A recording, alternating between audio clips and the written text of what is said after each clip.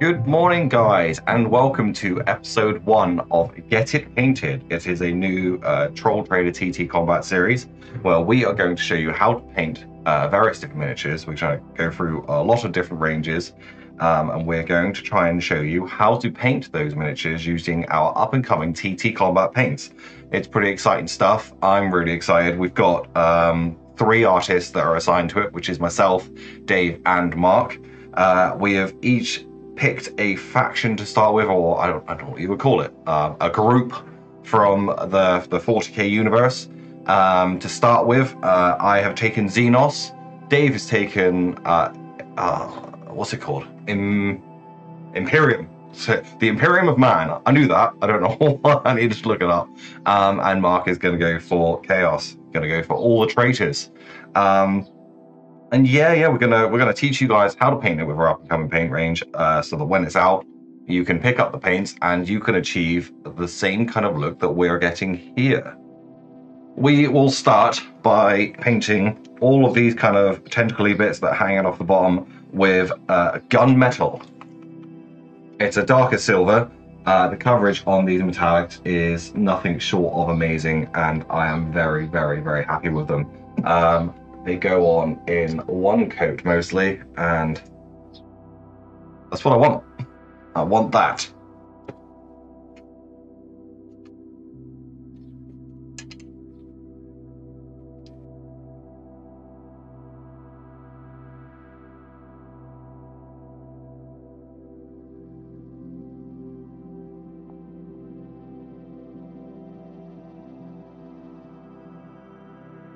I have primed this model, prepped it ahead of time using TTCombat's Templar armor. That is a metallic spray. I just coated the whole thing, just kind of give it.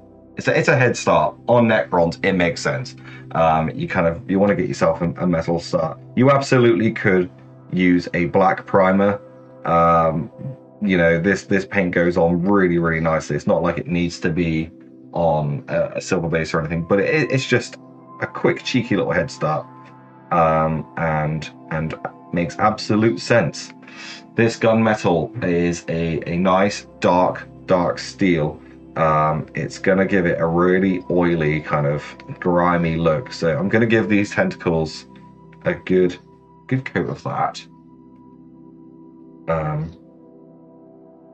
And then we're going to wash it using a black wash.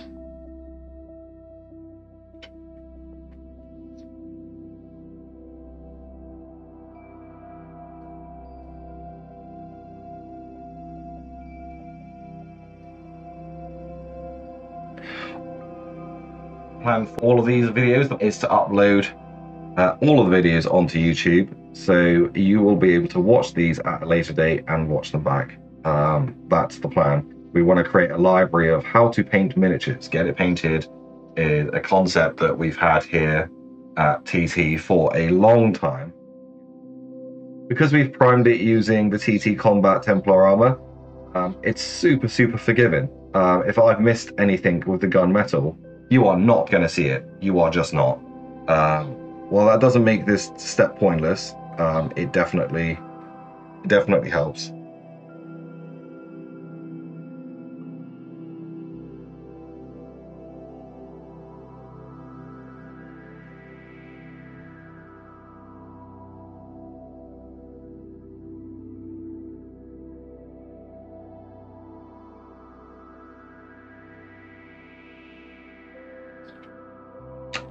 For a split second there, I looked up and I thought that my mic was muted, and I've been waffling on this whole time, and none of it was recorded, but that's not the case. Okay, so now we want to get a thicker brush.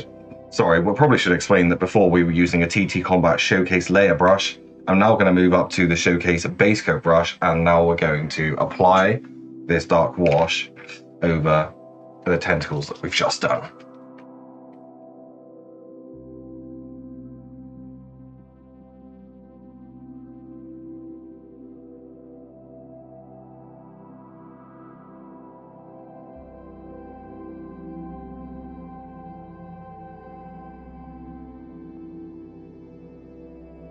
So we've got one here that's called Tin Gubbins. We're going to apply that to all of the trim, all the areas that are meant to be kind of like a golden color. I've not used this before, and I'm really excited to see how it goes on. So we're going to refer back to our showcase layer brush, and we're going to apply that to all of the areas that we want to have this kind of alternate metallic color.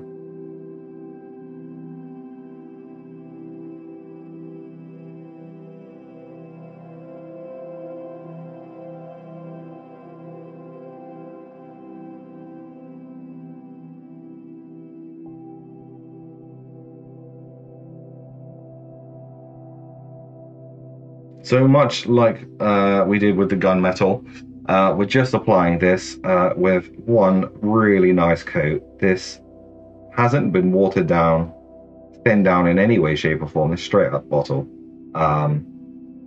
And it's going on so nicely.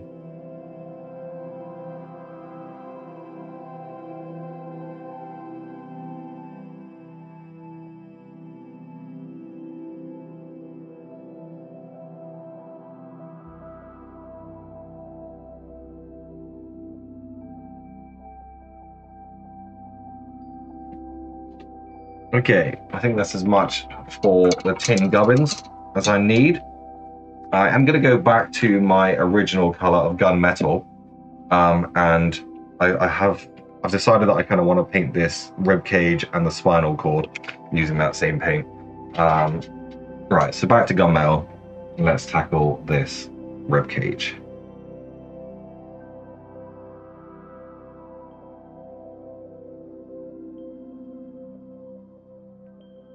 What we're going to do now is we're going to go with Ducat Gold. I think that's the dollar one.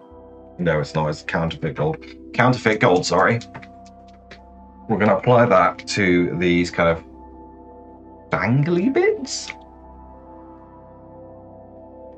Now this is gonna look really bright to start with, right? But that's fine. We're gonna give it a wash later.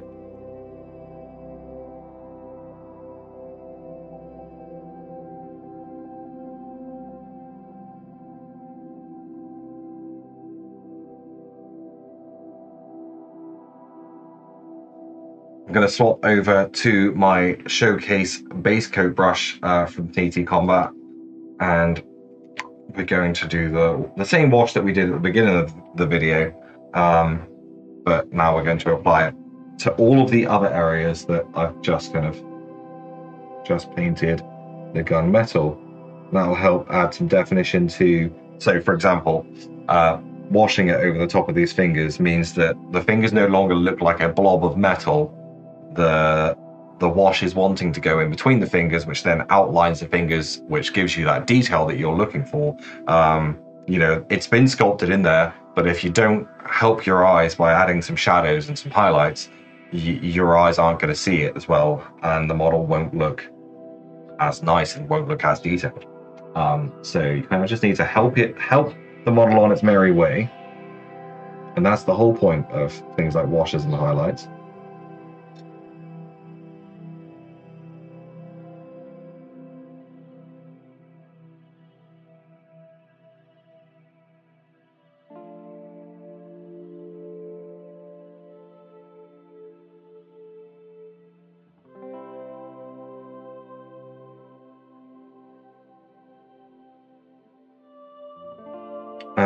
Right, so this one we want our copper, which is heat sink bronze. Morning.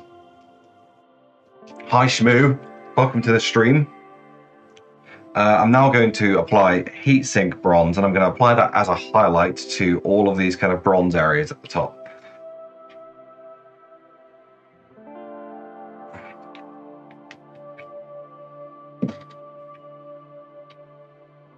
I'm going to swap back over to my TTCombat Showcase layer brush. Now just give me slightly more control, and I can apply in like finer details. So with this, I'm just going to go and hit these kind of raised areas to start with. Anywhere that would catch the light and tell you now. Top of this collar is going to do exactly that.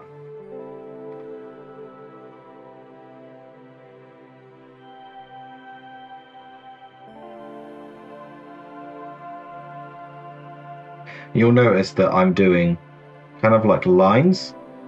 They're like little ticks I'm using for highlights rather than just edge highlighting. I'm going from the edge and I'm doing this motion here to kind of add these kind of lined highlights.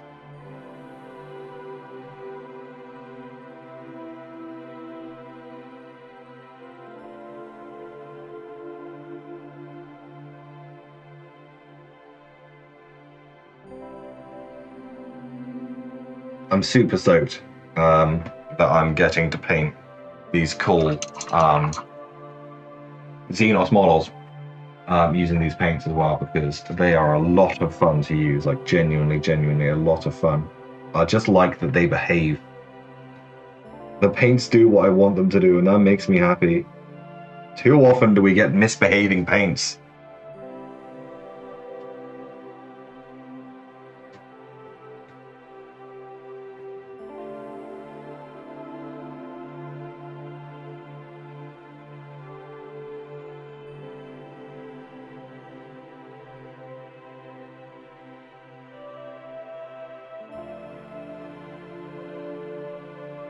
This is a perfect spot for me to show you exactly what I'm doing here. So I've got this kind of big kind of domed area, which would be the Necron's hip or butt, big old booty. So I'm loading up the paint, getting a really nice point to my brush, which I can do just by twisting off the palette. And then I'm just gonna kind of pull it back over the top and get these kind of, I don't know what to call it.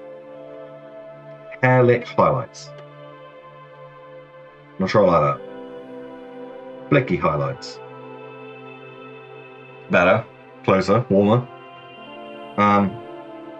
They're just slightly more interesting and more appealing on the eye. Careful not to get on that. More appealing on the eye than just a straight line that you can get. Edge highlights are great. They really are. That's not to say I wouldn't edge highlight this after the fact, in fact. But applying these kind of licky, flicky highlights just helps kind of give a more blended feel.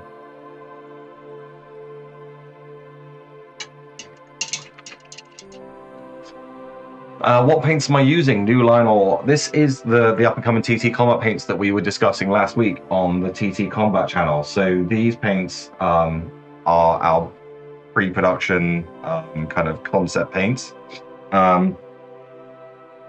They're going to be coming to a Kickstarter real soon. A lot of these are done. They're ready to go in terms of we've decided on the color, consistency, name, etc, etc, etc. We've just got to get the whole range sorted, or at least the first part of the range sorted, before we can go live on a Kickstarter. So I'm going to apply a flesh wash. I'm going to do that to both the gold areas, and I'm going to do that to the bronze areas. Okay. Starting to come together quite nicely, this. Right, we're now going to start applying the same flesh wash over the bronze areas, and that's just going to kind of give some richness and some depth to these details. I'm now going to take some black Spectre, and I'm going to paint the shaft of his staff. And this is really going to help it kind of stand out at this point, because black is obviously very, very, I mean, it's as dark as it gets if you're going to go straight black. And next to the rest of the model, that's going to make it stand out. At this point, I'm going to swap back to my Showcase layer brush from TTCombat.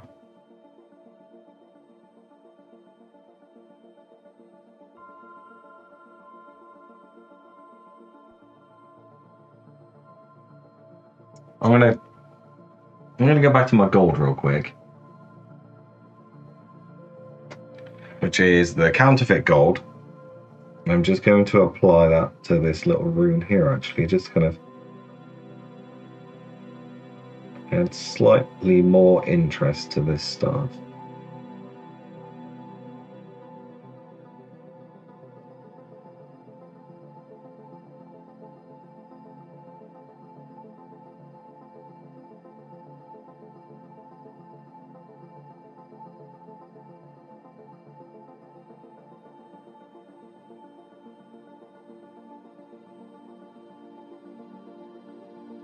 So what's happened where we've used the flesh wash is that you end up dulling down the metallic ever so slightly, which is absolutely fine. It kind of gives it a really nice aged look.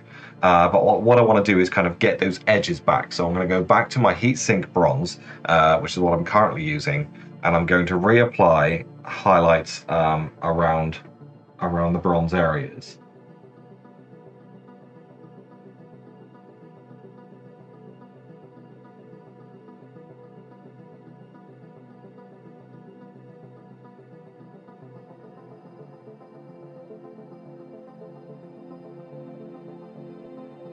That's the heatsink bronze re-highlighted, kind of just giving it that shininess that we were looking for. It still looks relatively dull, which is what we're wanting, but adding that extra highlight just kind of brings back those sharp edges, because he's covered in what would be lots of sharp metal, right?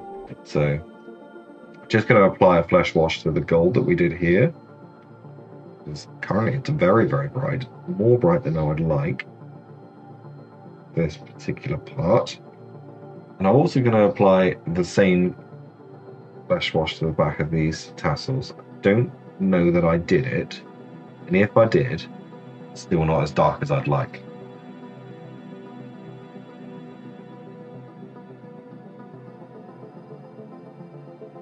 And now we're going to paint his face. Now his face is actually a very, very bright kind of creamy color. So what we're going to do is we're going to start off with PHR bone, and that'll give us a nice base to work with.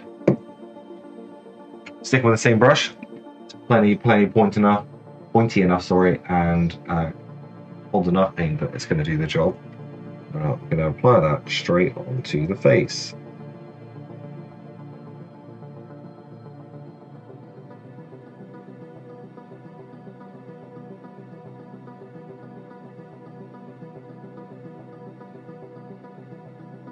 This paint sells itself. This is PHR bone, so this is an off-white, which would normally be a very difficult color to kind of get on with one coat. And as you can see, it's going on like an absolute dream. I never thought I'd enjoy painting Necrons as much as I actually do. I do really love it. It's so much fun.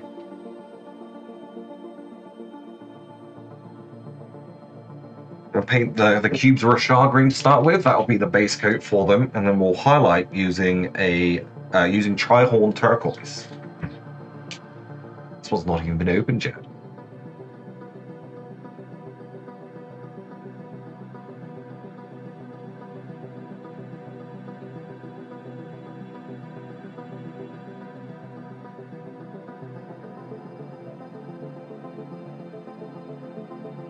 Honestly, I'm so excited about this paint range. It's crazy. Never seen anything like it. Consistently pulling out paints that just go on in one coat.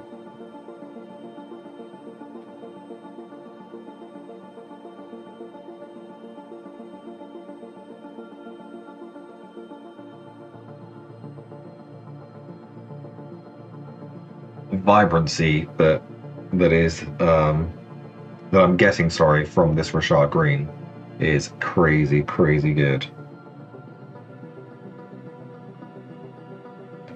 Very saturated, great coverage. Popping, just popping.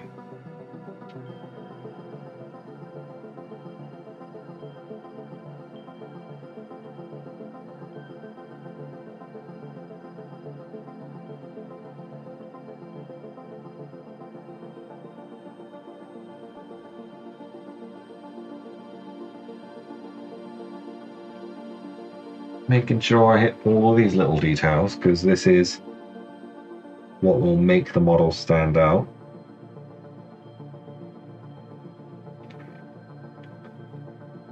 It's absolutely within your prerogative to ignore all these details if you want to, in favor of a quicker paint job. But they really don't take that much time to tackle. They will make the difference at the end, because the reason these models are so cool is because of the detail that's gone into them and the love and attention that's gone into the sculpt. Do your model justice by painting those details. Yeah, so we're going to apply this horrific pink, and we're going to apply that to the orb in the center of this tesseract here, and the orb on top of the star. Stick those straight on. We are putting this paint to the test at this point, because pink is an incredibly transparent paint, and we're doing it over something that's been primed metallic. So if we get a nice solid color on this, then the pinks are phenomenal. I mean, I'm immediately impressed anyway.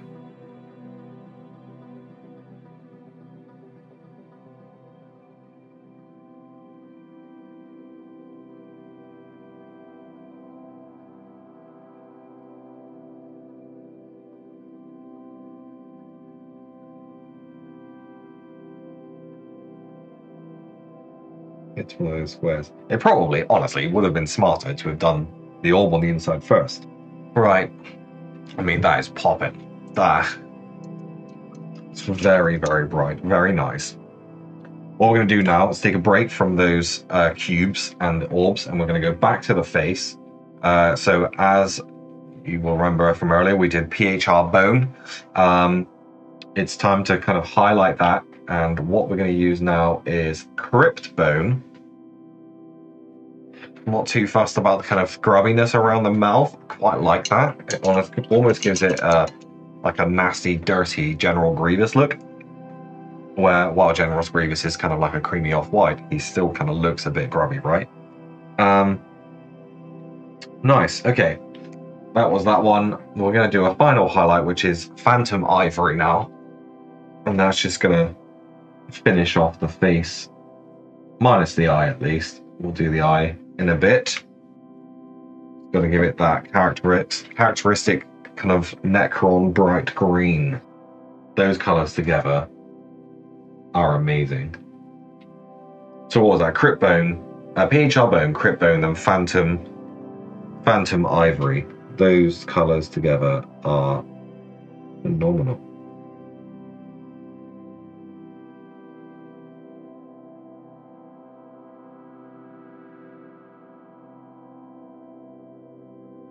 Right, next up, the eye.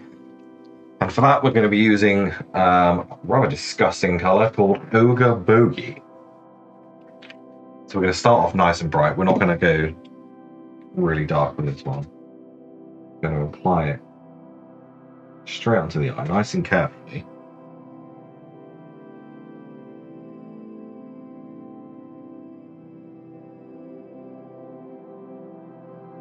We want to do a green wash at this point. Okay, yeah, green wash, and we're going to apply that to all of these cubes. And then we'll just capture the detail that's etched into them. I don't know if you can see that on camera just yet. I think you can just see the circle. I'm trying to make sure there's no glint there. You can just see that circle. Kind of, it was there obviously, but kind of hidden behind this flat color. Whereas applying this wash pushes it back out again. Okay, that's that one. We're now going to do a purple wash over the pink. For the same reasons, there's details on these pink areas. We want to draw those out.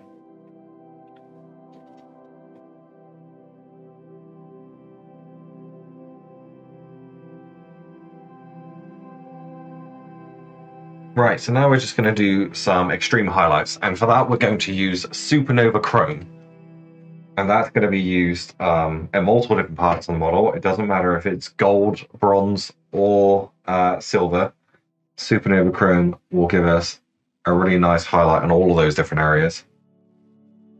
Just kind of give us a sharpness that we're looking for.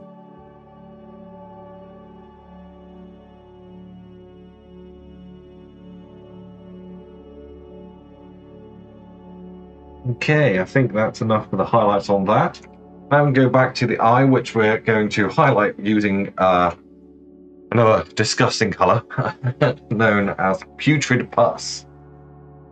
I say disgusting color, the actual color is amazing, but the name gives me the heebie-jeebies.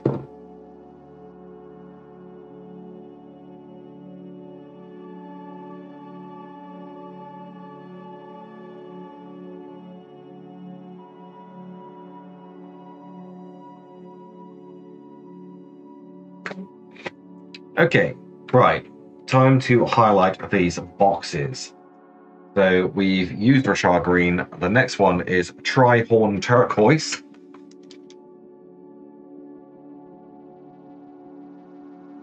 Quick, sharp strokes of the brush there.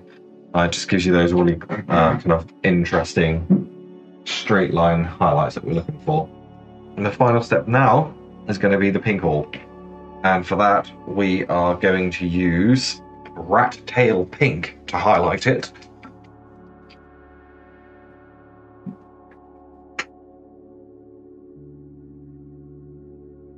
Rat Tail Pink. Let's get a nice point on the brush.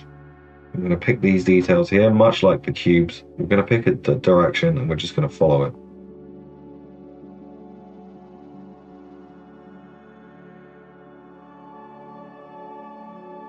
For a paint job that's taken 2.5 hours, I am somewhat happy with the results.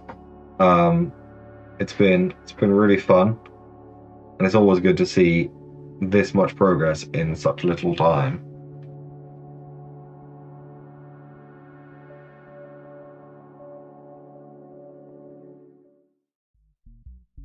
And dare I say it, it's done.